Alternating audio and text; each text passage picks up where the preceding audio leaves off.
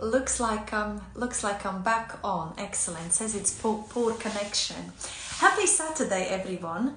I wanted to come on and do a reasonably quick, I think, live video and talk to you about how messy action beats inaction all day, every day, in life and in business. It's something that's been on my mind lately, and it's come up working with clients privately last week. Hi Mom, my biggest supporter, that's amazing. See if anyone else is able to join in live. I've just did the same video on my Latvian Instagram page at the B Tribe Latvia. So you can listen to this in Latvian language if you prefer, if you are like me from Latvia.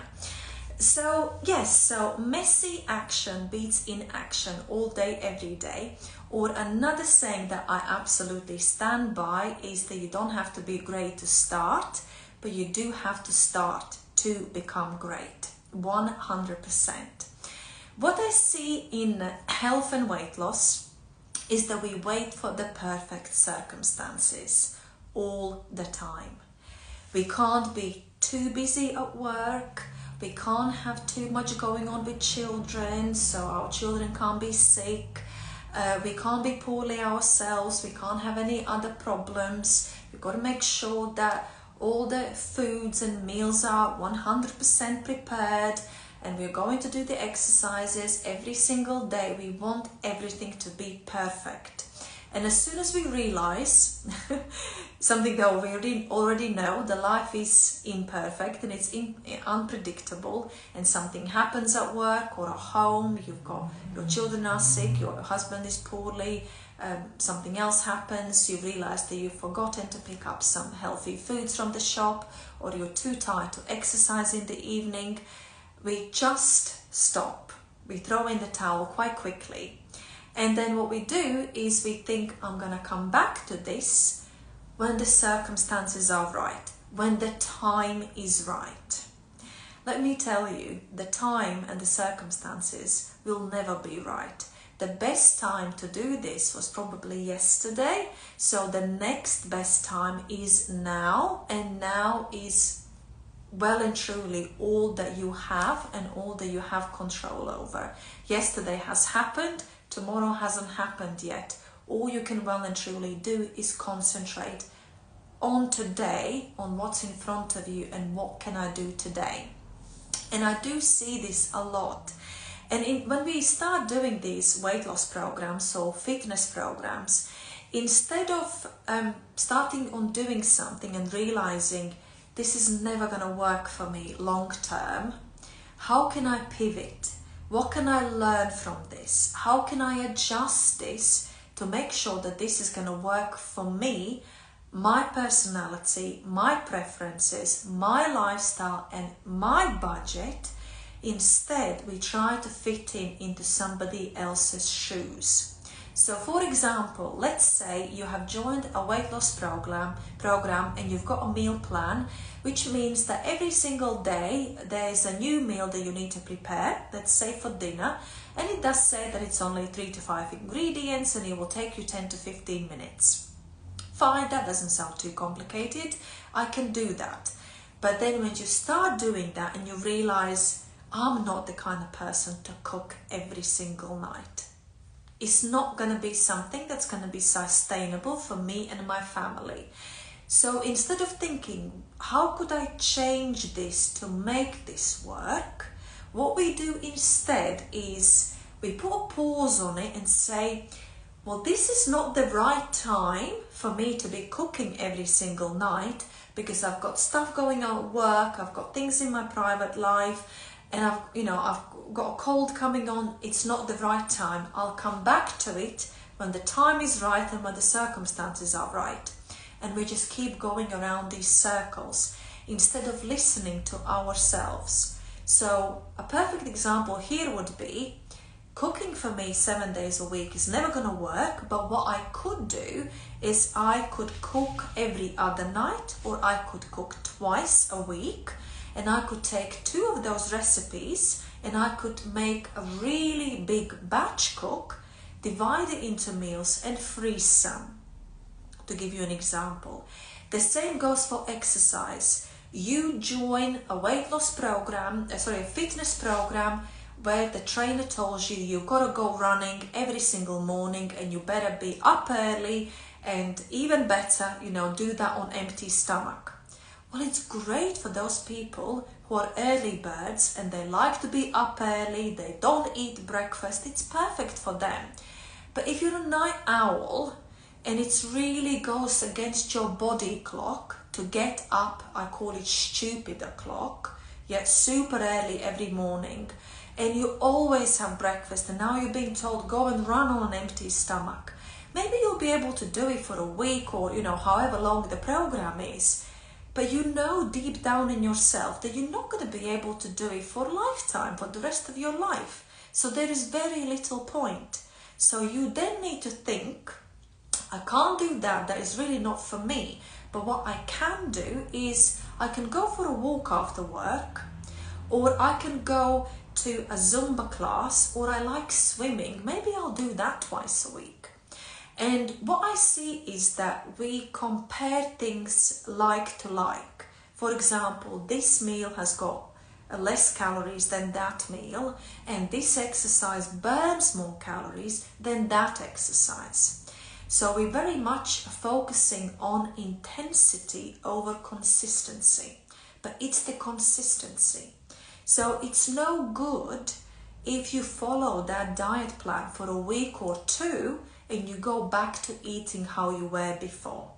It's no good if you go running for 2 weeks straight and then you don't run for 6 months. What you want is to have some sort of consistency. So eating 500 calories for 3 days a week and then binge eating for the rest of the week, think about where you're going to be at the end of the week or end of the month. Now think about those high intensity workouts. If you do them once a week or once in fortnight, like my husband did very recently with running, comparing to walking every other day or doing some sort of other exercise that you enjoy, think how many calories you will burn and how many calories you will save with eating at the end of the week, at the end of the month. Don't compare like to like. Think of long term, think of consistency. And this is where we wait for everything to be perfect, and then we want, the perfect timing, the perfect circumstances, and we are trying to fit into somebody else's shoes. But if you are a size 6, you could probably fit into size 5 shoes for a little while. It'd be pretty uncomfortable. I have done it. I'm a size 6 or 39 European. You can wear 38 or size 5, but not for a very long time. You will get to a point when you have blisters, when your feet are screaming, enough is enough, and you'll go and put the old shoes back on. So this is what you're trying to avoid doing. We've got to think what's going to work for me, number one, and what is it that I can focus on doing long term, consistency over intensity. Now let's talk about business here as well. Oh, actually, before I go on to business, let me give you a real life example. So I used the running example and the walking, and that's from real life. I myself used to do a high intensity cardio. I used to do a heavy weights lifting, so been there, done all those things, and pretty hardcore 5-6 times a week. But I realized I really wasn't enjoying it and I was going against my body. And when I swapped that for walking, for Pilates, for yoga, I soon realized I started doing those things because I enjoy doing them. One of the things I love about walking, I just love breathing in the morning air. I love, especially springtime, hearing the birds. I love the kind of misty smell you sometimes get from the forest. It gets all my senses going, and I get so much more from it than the number of steps or the calories that I've burned. The same with something like yoga. I probably enjoy the mindfulness side of the things more than the actual exercise. And then I find I want to do those things, if anything, for my mental health, for my emotional well-being, rather than the exercise. So you really need to look at what you're going to benefit long term.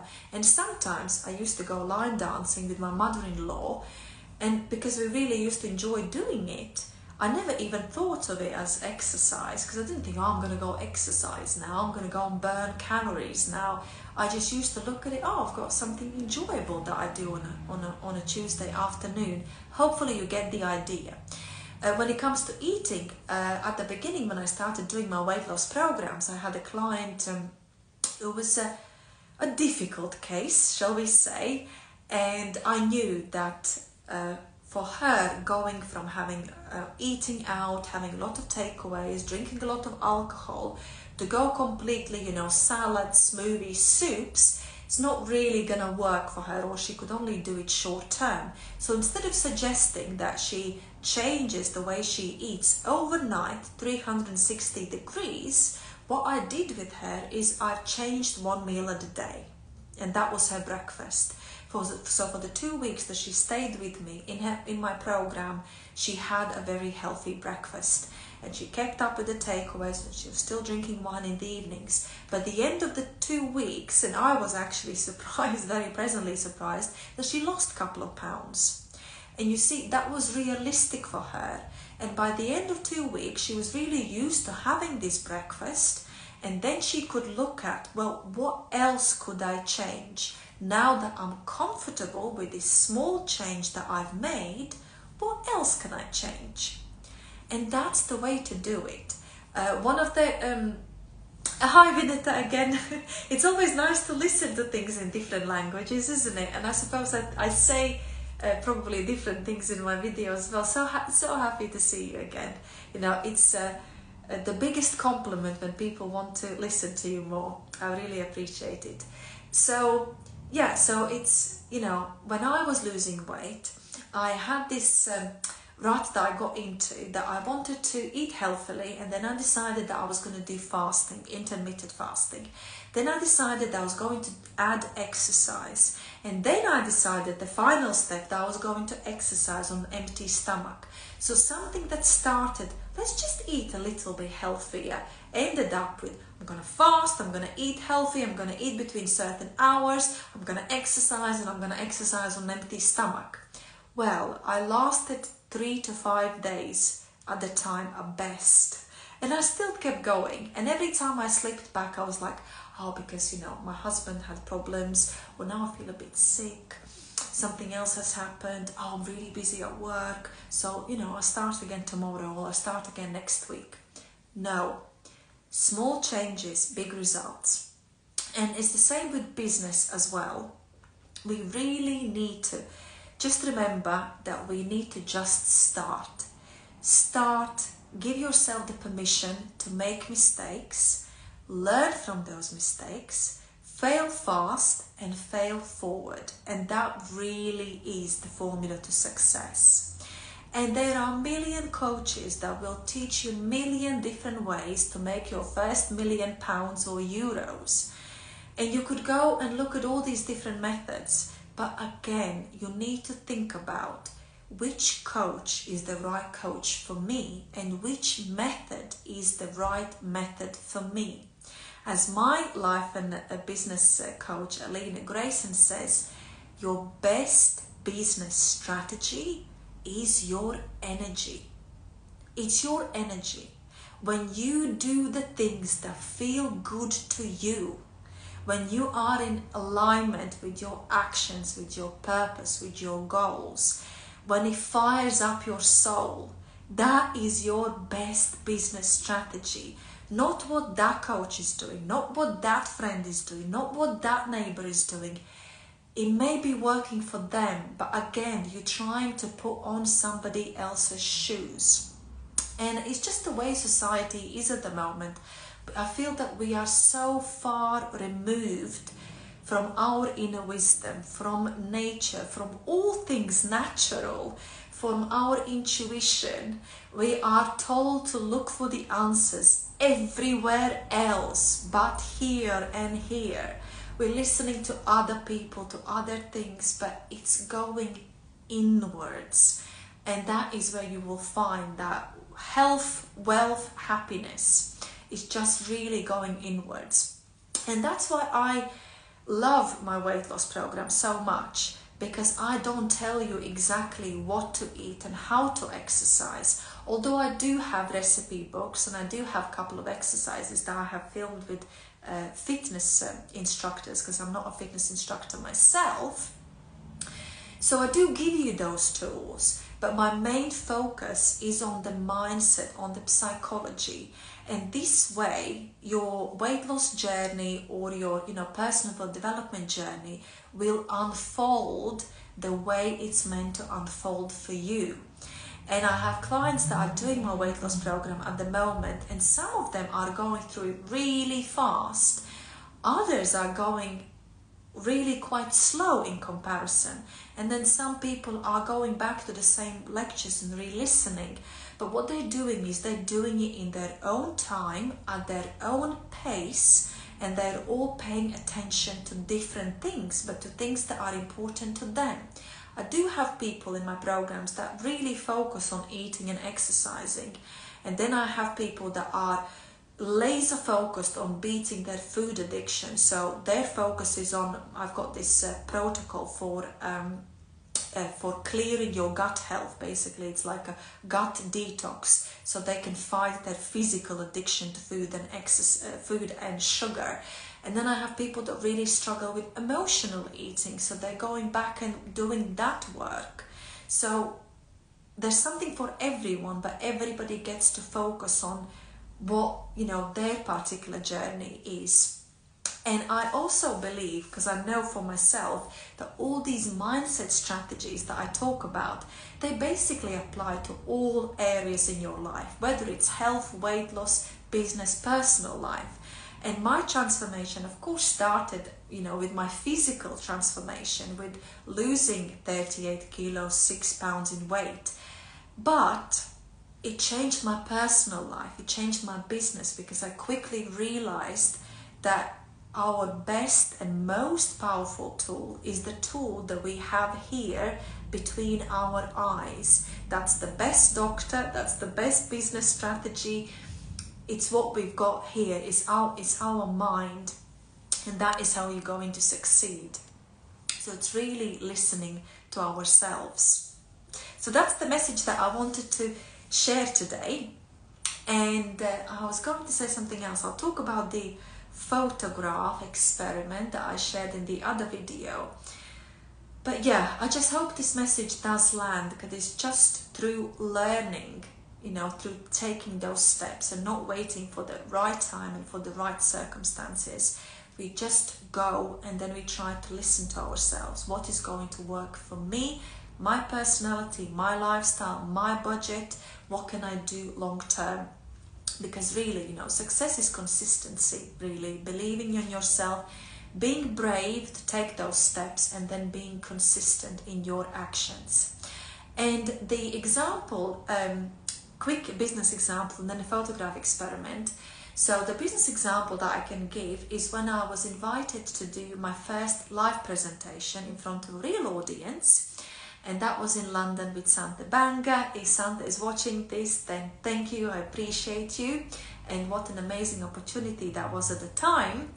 And I prepared this PowerPoint presentation and I kept rehearsing at home. I must have changed the PowerPoint like 100 times. And I practiced the presentation 4 to 5 times. I thought it was polished, it was perfect. How wrong was I? Perfect in your head and perfect in your empty little office with no people there is something completely different to perfect out in the real world. So the first presentation went reasonably well, and then I did the other 3, I believe. I keep forgetting 3 or 4. Baby brain, via Zoom, because Santa and Leo, they travel to different towns, but I did it via Zoom. And then on one of them, I couldn't be on the big screen, I was on the little screen, and basically, it was a nearly 2-hour presentation. It was very long and it was quite complicated. And I remember Santa leaving me that first voice message. She said, I love you, your information is like off the charts, it's high quality, it's amazing, but it's too much, it's too long, it's too complicated, just like needs to be a bit more simple, a little bit less of it. And she said out of that presentation you could make 3-4 more presentations, just simplify it. So then I did it again, and actually after each time I did the presentation I changed it that very night. So the last presentation was 35 minutes. So I went from like 2 hours and I don't know 20 slides to like 5 slides and 35 minutes. And the message Santa left me, she just said, wow, wow, wow. But it's only through action, through going through the steps. Okay, it's too long, it was too complicated. What worked, what didn't work? You learn from it and you go again. And that is the best way. And I have some friends, other coaches that are thinking about masterclasses, and they're just thinking about it. Will I do this? Will I do that? 1 day, 2 days, how long? Just go. You've got an idea, launch it, go. After you have done it, you will know. Was it right for my people? Was it right for me? Can I see myself doing that, or will I change it again? Just go. You don't have to be perfect or great to start, but you do have to start to get to that point.